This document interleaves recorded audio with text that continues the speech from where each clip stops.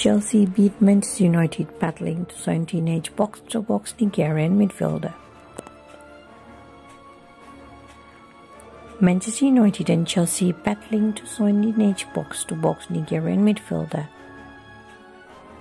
AllNigerianSoccer.com understands that Premier League giants Manchester United and Chelsea are battling to sign Leyton Orient wonderkid Ayomide Ojo. League Two club Leyton Orient are doing everything possible to keep hold of the box-to-box midfielder for at least 2 more seasons and offered him a scholarship, which he somehow signed this month.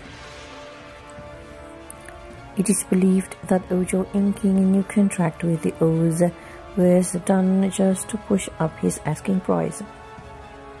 The Anglo-Nigerian is represented by one of the biggest agencies in Europe, Stellar Group, who advised him not to sign the scholarships front because Chelsea were interested in his signature.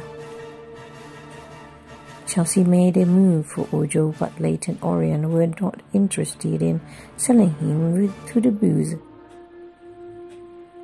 Manchester United now came into the picture and are thrashing out a fee with Leyton Orient to bring the midfielder to Old Trafford.